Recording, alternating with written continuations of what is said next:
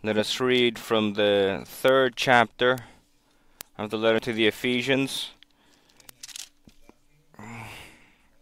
Ephesians 3:1, and then we will jump to verse 14 from the same chapter. For this reason, let us read from verse 19 from chapter 2. Now therefore you are no longer strangers and foreigners, but fellow citizens with the saints and members of the household of God, having been built on the foundation of the apostles and prophets, Jesus Christ himself being the chief cornerstone, in whom the whole building being fitted together grows into a holy temple in the Lord, and whom you also are being built together for a dwelling place of God in the Spirit. For this reason I, Paul, the prisoner of Christ Jesus, for you Gentiles, if indeed you have heard of the dispensation of the grace of God. Verse 14, for this reason I bow my knees to the Father of our Lord Jesus Christ, from whom the whole family in heaven and earth is named, that he would grant you according to the riches of his glory to be strengthened with might through his Spirit in the inner man, that Christ may dwell in your hearts through faith, that you, being rooted and grounded in love, may be able to comprehend with all the saints what is the width and length and depth and height, to know the love of Christ which passes knowledge, that you may be filled with all the fullness of God. Now to him who is able to do exceedingly abundantly above all that we ask or think, according to the power that works in us, to him be glory in the church by Christ Jesus, to all generations forever and ever. Amen. I, therefore, the prisoner of the Lord, beseech you to walk worthy of the calling with which you were called, with all lowliness and gentleness, with long-suffering, bearing with one another in love, endeavoring to keep the unity of the Spirit and the bond of peace. There is one body and one Spirit, just as you were called, and one hope of your calling, one Lord, one faith, one baptism, one God and Father of all, who is above all, and through all, and in you all. But to each one of us grace was given according to the measure of Christ's gift. Therefore he says, when he ascended on high, he led captivity captive, and gave gifts to men. Now this he ascended, what does it mean?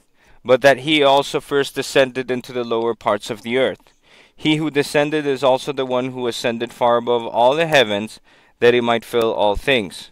And he himself gave some to be apostles, some prophets, some evangelists, and some pastors and teachers, for the equipping of the saints, for the work of ministry, for the edifying of the body of Christ, till we all come to the unity of the faith, and of the knowledge of the Son of God, to a perfect man, to the measure of the stature of the fullness of Christ, that we should no longer be children, tossed to and fro, carried about with every wind of doctrine, by the trickery of men, and the cunning craftiness of deceitful plotting, but speaking the truth in love, may grow up in all things into him who is the head, Christ, from whom the whole body, joined and knit together by what every joint supplies, according to the effective working by which every part does its share, causes growth of the body for the edifying of itself in love. So 2 things, my dear brethren, are the issues and the matters that God gives away freely and abundantly. First of all, the love of God the Father, and secondly, the Church of Jesus Christ. We are dealing in our Christian life with God the Father and with Jesus Christ. God the Father is the one that unites us, makes us one church through Jesus Christ, which is knit together by God himself in a unique way of wisdom and understanding that is divine, where He takes people that are completely different from one another. He brings them close. He unites them. And he makes them one body. As my body and your body is. Flesh, blood, bones, heart, kidneys. And he unites all these things. God the Almighty unites all these things and makes them one body. This is the knitting together that only God can do. And Paul feels, and he knows, that he is a prisoner of Jesus Christ, in prison, that is, for the Gentiles, for which God called them, and Christ sent them. And now, as the Apostle Paul recognizes, the commandment of God and the work of God in our life is not done except through prayer on our knees, and that is why he prays for us,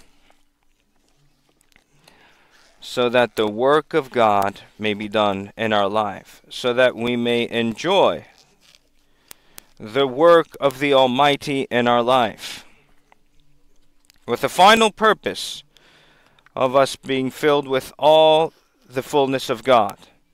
All the fullness of God dwelt in Christ. In Christ. Now the Apostle Paul prays on his knees that we should be filled with all the fullness of God. Do you understand what the Word of God says? All the fullness of God will dwell in us, and we who are insignificant may dwell in the fullness of God. But this thing, my dear brethren, is not something that we are able to think of, nor can we ask for it. We do not know. Only the Apostle Paul, the Word of God, knows, and that's why he prays, so that we may know it also and live it and enjoy it. For that reason he says, I bend my knee to the Father of our Lord Jesus Christ, that only He is able, only He is willing, and only to Him can we direct our questions. So I speak to the Father of our Lord Jesus Christ, that He may give you according to the riches, not from the riches, because when I have something, I give something. When I have a lot, again I give something. But may God give according to the measure of His glory to every one of us. Do you understand what the gift of God is? That He may give to every one of us according to the wealth of the glory of God. That is, the greater that the glory of God is, so much more does God give in us, and I'll say it in truth. The more that God is glorified in our life, the more God does in our life. Depending on His glory in our life. How much you glorify Him and how you glorify Him, we will see. But how much do you glorify Him? With your works, with your words, with your thoughts, with your life, with your walk.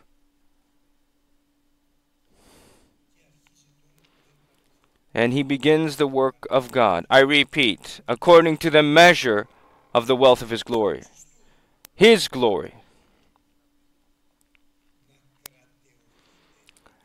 That you may be strengthened with might through His Spirit in the inner man. And from what He cares about, and that's where the Word of God begins, is that the inner man is strengthened by the Holy Spirit. He does not care about the outward man, even though it is the temple of the Holy Spirit. But what He cares about is the eternal man. It's the inner man. He doesn't want us to have arms, strong arms. Not that working out is not beneficial. It is, but for a bit. But what we must do is strengthen our inner man.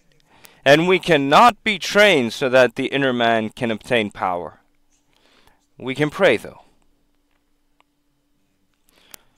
so that by the Holy Spirit God may strengthen the inner man, the spiritual man, that is born of the Spirit, who is a spirit, not the carnal man, who was born of the flesh and is flesh. The Apostle Paul prays, and Jesus Christ prayed back then. Now, the Apostle Paul then, and Jesus Christ now, but also we. So help us, Lord God. What did we say in the beginning? We can do nothing on our own. How much more than this Christian journey of us, which is steps of growth and increase. And everything begins from the establishment, from the strengthening by the Holy Spirit, from the fullness of the Holy Spirit in the inner man, so that only if the inner man is strengthened will Christ be able to dwell through faith in our heart, that he may sing and say, Abba, Father. If he is not strengthened and established, he has to be established and grow in the power of the Holy Spirit, because the outer man fades, but the inner man is renewed. But that is not enough. The inner man must be established. And we will see what this journey of the Christian means, so that Christ may dwell in us through faith, that we may be able. This is the first result, that we may be able. Being rooted in God, in the presence of God, and grounded in the presence of God. What does rooted mean? We are being fed through our roots by the presence of God. Grounded, steadfast and immovable, being established in the presence of God, so that we may be able, along with all the rest of the saints, to comprehend what first the width is. That is, the love of God that wants all people to be saved. The width of God. There is nothing outside the presence of God, but also the length, eternity, beginning and end, Alpha and Omega. From eternity to eternity, my dear brethren, only the Christian whom God has called can understand the love of God that covers all, but also the length, the eternity. We are a part of eternity. Before the foundation of the world, he chose us. Forever and ever we shall reign. Do you understand what God is doing in your life? He is revealing to you the length of the mysteries of God, but also the depth. As he says that God revealed to us all things. For by the Holy Spirit we know all things, even the depths of God, the mysteries of God. This is what God wants to make, and Paul prays. So this can happen in my life, in your life. That I may know the width, the volume, the length, the eternity, the depths, the mysteries of God, and the height up to the third heaven. What is this knowledge, my dear brethren? What amazing knowledge this is that never ends. It begins today and it will grow and grow and grow with one condition. The law, the command of the Father, and the law of the Mother. And then, when you get to know, but that you may know from Revelation, it's not something that can be studied or described. God himself will come to lead you when you walk, to protect you when you sleep, and to teach you when you're awake. By revealing and strengthening and blessing you in all things. A new, great space, depth, width, breadth, length of the will of God, the glory of God, the exceeding wealth of the glory of God for you who are useless, and me who is even more useless. God comes and reveals through His Word. He shows us that I am able to reveal all my mysteries to you. I want to reveal all things to you. Are you willing? And we say, Lord, have mercy upon us. What else can we say? Do we want to? Have mercy upon us, Lord Jesus.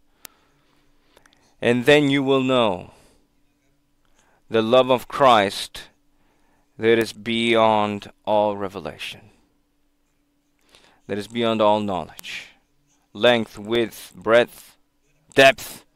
Beyond all knowledge is the revelation of the love of God.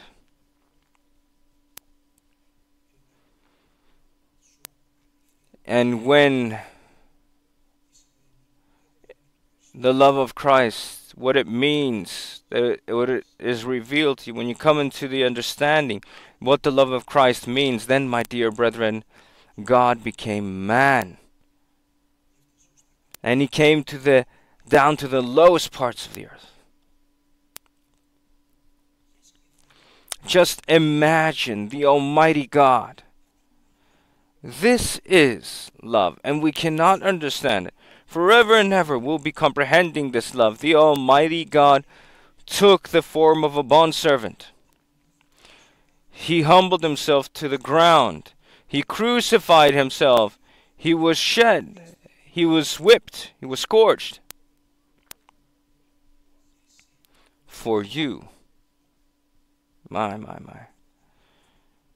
It's unbelievable, my brethren. And when you understand the love of Christ that surpasses all revelation, then the plan of the Almighty God will be concluded. Then He will fill in you. He will fill you with all His glory, His power, and His strength. All the fullness of the Godhead bodily. All the fullness of the Godhead will come and dwell in your body. That's it. The mind shuts off after this. The one who cannot fit in the whole universe. The heavens of heavens cannot fit Him. Yet He comes and humbles Himself and says, I want to come and dwell inside you, my child. Do you want to come and dwell with me? And we again say, have mercy upon us, Lord. What can we say? Amen. What shall we say? What shall we say? What can we say? Other than glory, hallelujah, this is madness. But all these things happen simply and truly within the body of Christ, which is the church of Christ, and you go in through the law of your mother. Now be careful, now that Christ has added you into His church, see how you walk. Make sure that you walk worthily of the calling that we heard. Worthy of the calling with which you were called. Beware with all humility. Realize before this glory and this greatness, this grandeur, realized how small and insignificant you are, and stop speaking. Let me stop talking. Let me stop looking around and saying, only down, our eyes to the ground, with all humility, with meekness, with long suffering, with patience, in other words, suffering one another in love, by preserving the unity of the Spirit with the bonds of peace. That is the church of Christ. These are the members of the body of Christ. This is the true church. In other words, from what is the true church made of? By humble, peaceful people who have long suffering and are patient. And what are they made up of? I repeat, by insignificant people who are nothing. people who have understanding of their insignificance. God is right when he says, no man is worthy of his word. This is who we are, my brethren, and this is who we must remain. And what is the church of God? One body. That is unity. One Spirit. One body, the body of Christ. One Spirit, the Holy Spirit. One hope of the rapture of the church. One Lord of Jesus Christ. One faith, the gospel of Christ. One baptism, the circumcision of Christ. And finally, one God and Father. The 7 characteristics of the church. They can't become 8, nor can they become 6. One body, one Spirit, one hope, one calling, one Lord, one faith, one baptism, one God the Father. This is who we are. What can we add? What can we think of? That I'm a bit better than you? A bit more handsome, a bit greater than you, more significant than you? What can we answer to this? We are just empty tin cans that God took us and transformed us into vessels of choice. That is how we came in, as empty tin cans, and God, the Lord, transformed us into vessels of his choice. But let us never forget that we are empty tin cans. Because if the presence of God departs just for a bit, then again our nakedness will be revealed of the body, soul, and spirit. And if that were not enough, but in every one of us, for every one of us, has been given by God through Jesus Christ the grace according to the measure of the gift of God. Again, according to the measure. Grace has been given you according to the measure of the gift of Christ, which is the love of Christ. What has Christ done for everyone and everything? What is the gift of Christ? Everything. According to the measure of Christ's gifts, you have been given grace. So that it is written that he ascended on high. He led captivity captive. He captured our captivity from the devil, because we were all captives of the devil. And he went and destroyed the works of the devil. He captured the captivity that had us tied.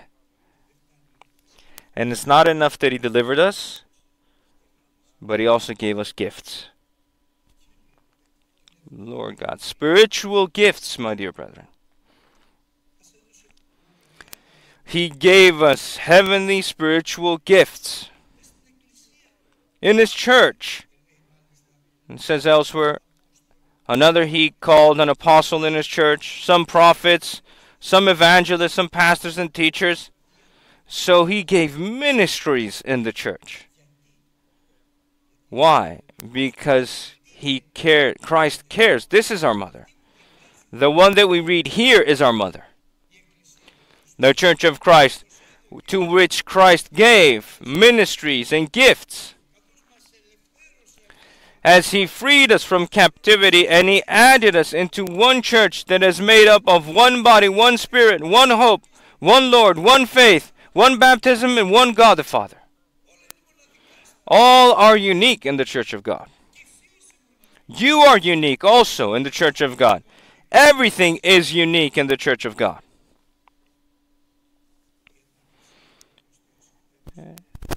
And to his church, Christ gave ministries so that we may be equipped, that we may be taught by Christ.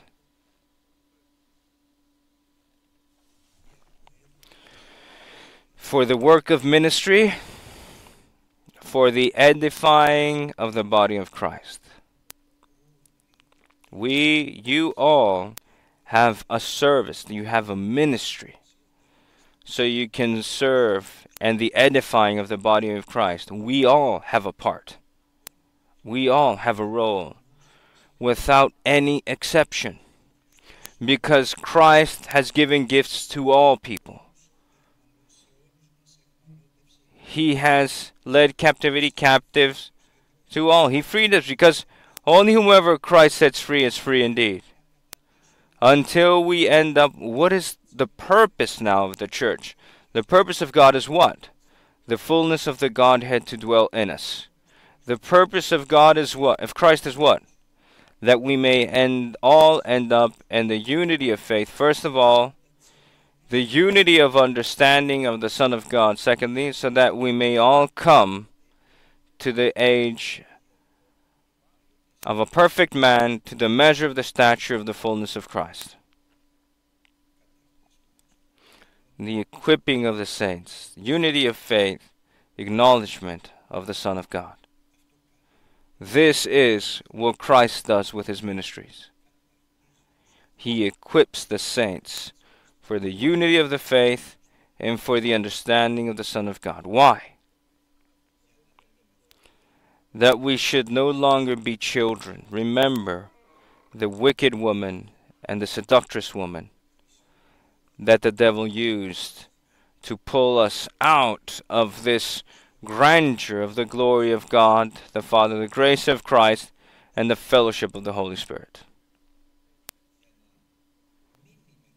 So that we are no longer children, so that we are tossed to and fro and carried about with every wind of doctrine by the trickery of men and the cunning craftiness of deceitful plotting. So there is the craftiness and the trickery of men, and there is the deceitful plotting of the devil. There is the wicked woman, there is also the seductress woman. Human deceitfulness, the deceitfulness of men, and the deception of the devil. False doctrine is a deceit of the devil. It is a heresy of perdition. Bad doctrine is the wickedness of men. And be careful in the church. In the church. May God keep us. The result, speaking the truth in love, may we grow up in all things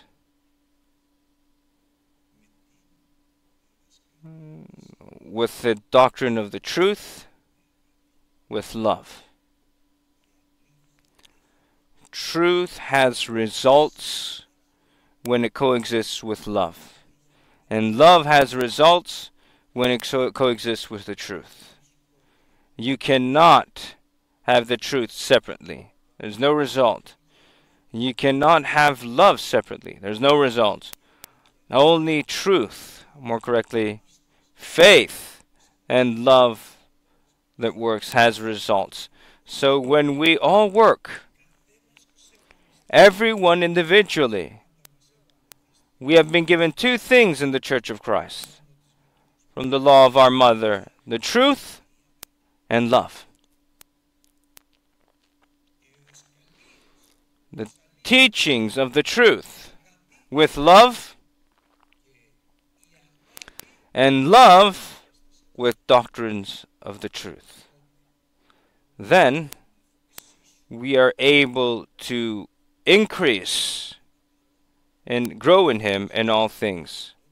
We can grow ourselves and others because we are giving a ministry, a service. You have a service. By speaking the truth and love, you may grow in yourself, in your family, in your children, your brethren, the church. Let us build one another only with the truth and love, only with love in the truth.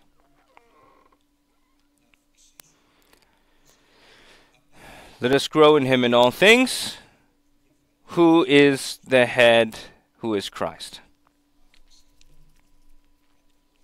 We grow in all things within the church whose head is Christ. So in other words, my dear brethren, we are not infants in the church. We are not static. We are trained, we grow, we increase, as we said, rooted and grounded as a tree that increases constantly. A healthy tree grows and grows and grows and never stops. And a building continues to build until it reaches its height, but not like Babel, like a church of Christ. And the church of Christ continues to be of one tongue and one voice, one word and one voice of the Holy Spirit. The result is He, that is Jesus Christ, who joins and knits together with joints, the whole body with joints, and every member of the body according to the measure of the gift that has been given him, so every member may add to the growth and increase of the body, but also to the body and growth of himself with love. So, my brethren, the Church of Christ, our mother's law, is something, my dear brethren, that is alive. It has life. It has growth, non-stoppable growth. We do not reach an age where our growth stops. We reach an age of the fullness of Jesus Christ that continues to grow, because we will continue to know Christ forever and ever. The love of Christ surpasses all knowledge and all revelation. Whatever has been revealed to you, the love of Christ is above it all. So just think of one church that Christ will create, that is holy, perfect, without a spot or wrinkle or any of the sort, that he will come to receive. A church that is made up of people who are insignificant, worthless, useless, but who he joined them together into one body, with Christ as the head, with the Holy Spirit being its power, and all these, as they are one body, have one spirit. You don't have another spirit and I have a different spirit. One spirit, the Holy Spirit. One hope, the rapture of the church. We do not hope anywhere else. One faith, the gospel of Jesus Christ. One Lord, Jesus Christ, the Son of the living God, our Lord and our God. One baptism. One circumcision. All the Israelites were circumcised.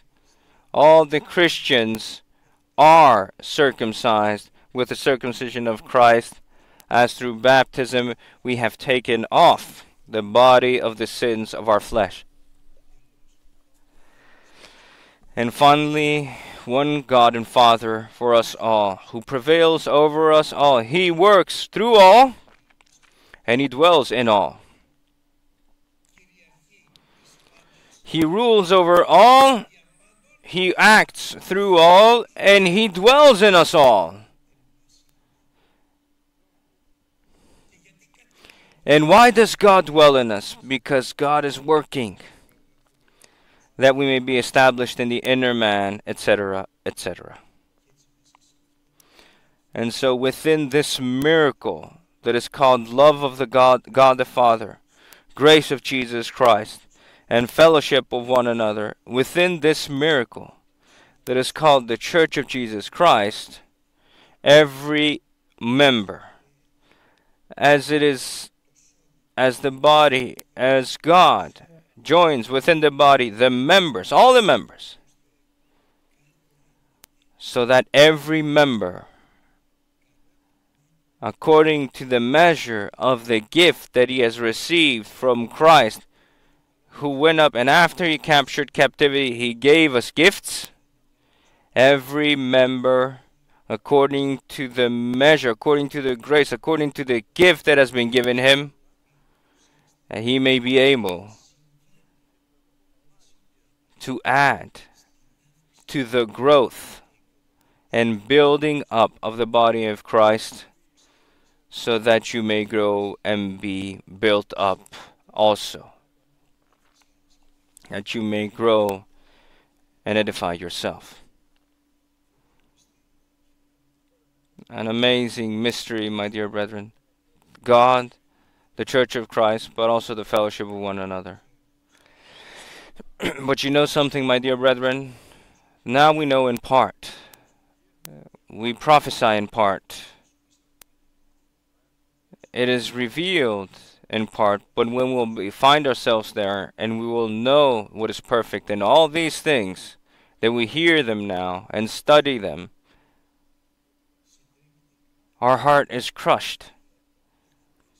There we will experience them all, not by faith like now, but by sight. My beloved brethren, we will reign over all the powers of the earth forever and ever.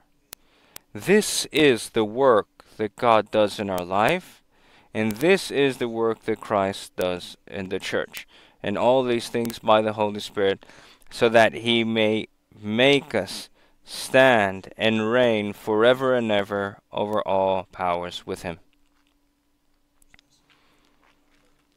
Before this greatness, before this mystery, before this glory, what can you say, O vain man, O insignificant man? What else can we say other than, blessed be your name, Lord?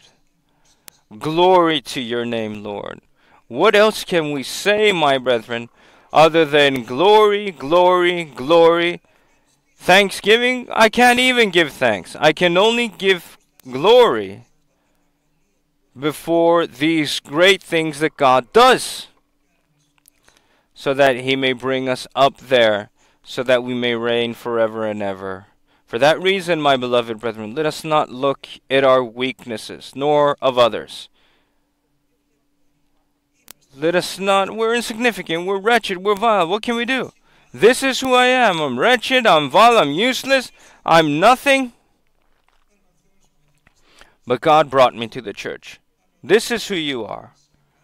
But God called you and called me and added me to the church. And all us who are wretched and vile, who are insignificant, he makes us one body of Jesus Christ. A church that is perfect. And we shall reign with Jesus Christ forever and ever. Glory be to God. Amen.